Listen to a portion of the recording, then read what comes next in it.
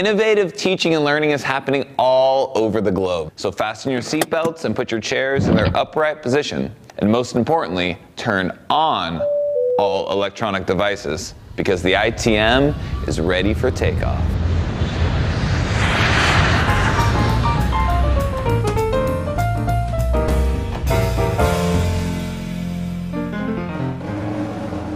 This episode of the Infinite Thinking Machine is sponsored by Q, the K-12 High-Speed Network, and the San Francisco School of Digital Filmmaking. Woohoo! Bangalore, Beijing, Boston, Bloomington, you name it.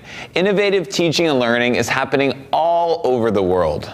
Arvind Gupta is a toy maker in India who specializes in making toys from trash. Arvind's website has over 200 step-by-step instructional videos to help students make things such as balloon-powered rockets and fan sprinklers, and my personal favorite, the toothpaste pump. Now, Arvind's videos have been translated into over a dozen languages, making them accessible to teachers and students all over the globe. And for that, Arvind and his team win our coveted Propeller Head Award. I mean, there's this guy in India, and he's got these computers in the wall, and it's crazy. Kids in some of the poorest communities, India and Africa and Asia, and you give them access to these computers, and at first it looks kind of strange. They see them, and they're not really sure what's there, but pretty soon they bring their friends over, and they notice that on one of the TVs, there's this biology lesson happening. So kids gather around it, and they look at it, and there's mitosis is going on, and they start to realize, they see the patterns, and they start to teach one another, and pretty soon, kids are teaching kids, and they realize no adults were there at all. And the results are staggering. Kids are performing better on tests, they're interacting with one another and building community. Dr. Mitra calls this minimally invasive education, but in reality, it's pure genius. This is how kids learn. They learn from one another in a community. All we have to do is provide them the tools. So that got me thinking, if we could put a hole in every wall in every school in America, what would we fill it with? Maybe, or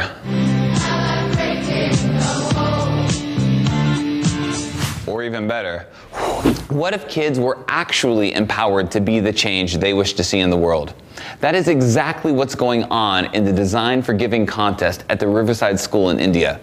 You have got to see what some of these kids are up to. Hi, my name is Jasiji. I'm Bhavya Srivastav and we are from the Riverside School.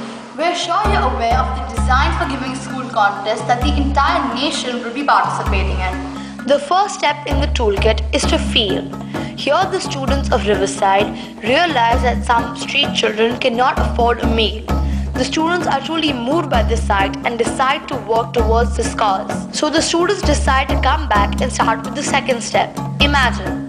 The students start thinking and brainstorming of different ideas to solve this issue. The Riverside students come up with the idea to partner with an organization that collects dal and money that will be given to street children.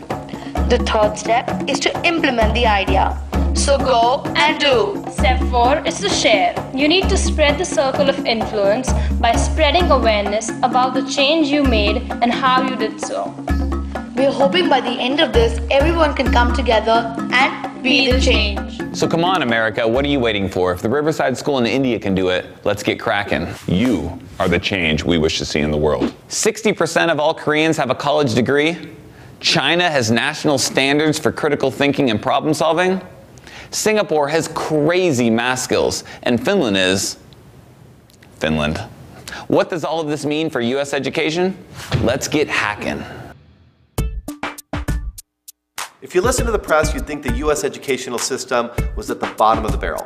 But don't be fooled. While many top-performing countries are doing better on achievement tests, many of those tests focus on industrial-age content knowledge that's less relevant in today's world.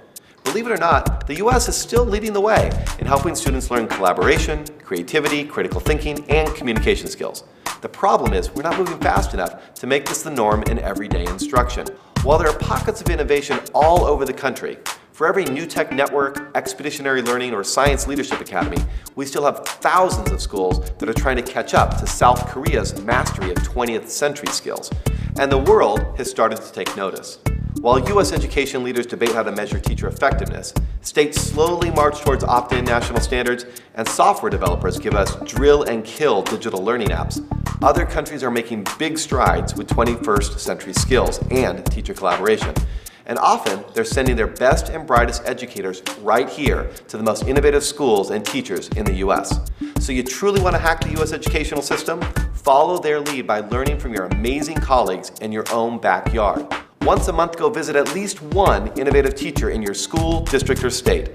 The innovation is there. We just have to do a little research to find it, or at least follow our international friends when they come to visit.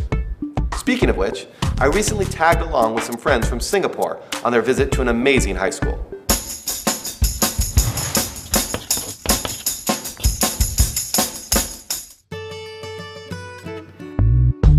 Hi, my name is Hon Man. We are from Singapore. We are here to visit the urban school. And I'm Chu Ling. Let's go in.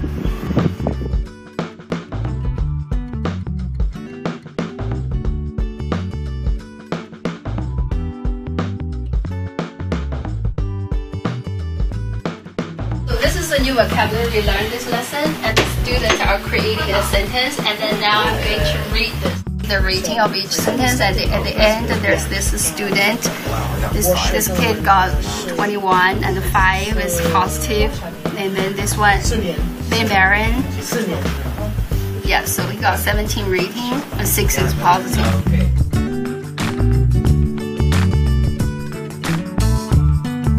You can rate other sentences on how good they are. Our teacher's gonna rate them bad if you have English writing and no characters, or if the character's wrong. Yeah. 你要研究笔吗？我有2个。What does that mean? Meaning, do you want a pen? I have 2. So do you think this is helping you with your Mandarin? Yeah, definitely. Really? Definitely. Why do you like doing it with Quizlet? I don't know. It's a lot of fun to do it with friends, I guess. So, The social part? yeah.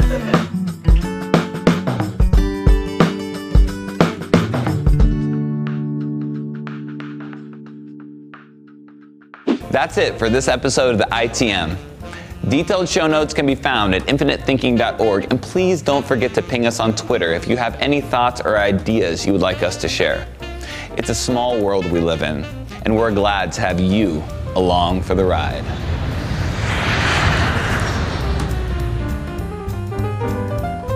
I am the Infinite Thinking Machine. We are the Infinite Thinking Machine! Yay! You are the Infinite Thinking Machine.